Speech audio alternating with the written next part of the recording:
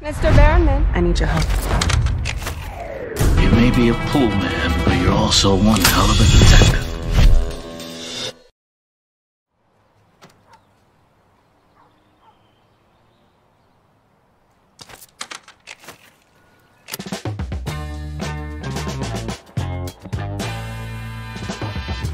Dear Aaron, today I'm back at City Council fighting to make Los Angeles a better place to live. Now, according to my records, this is my 577th consecutive visit to your illustrious chambers. Mr. Barronman, take a seat. I have just finished a study of how we can make the bus schedule great, if not damn near perfect. Reggie?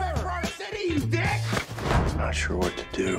Having spent years worrying about everybody else, the universe is now saying it's time to take care of Darren.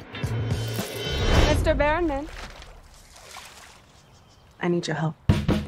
This whole situation is very serious. Yeah. Stephen is a threat to our great city. Yes, yes. I need your help taking him down. Whoa, like undercover. Yes. I'm not really trained. Can I get back to you?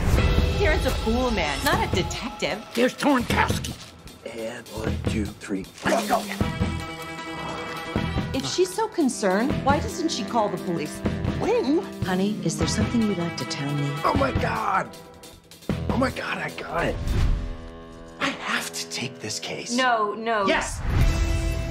Los Angeles is a desert community, and without water, dust will rise up and cover us as though we never existed. Long story short, I'm temporarily acting on behalf of an informant inside City Hall. We don't know how far up the food chain this thing goes. I need you to confront your fears and be brave. Energy, energy, energy, energy, energy. Let's go.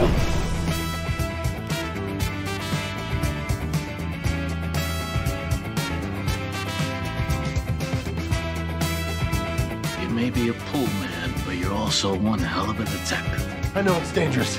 Gotta go save Los Angeles!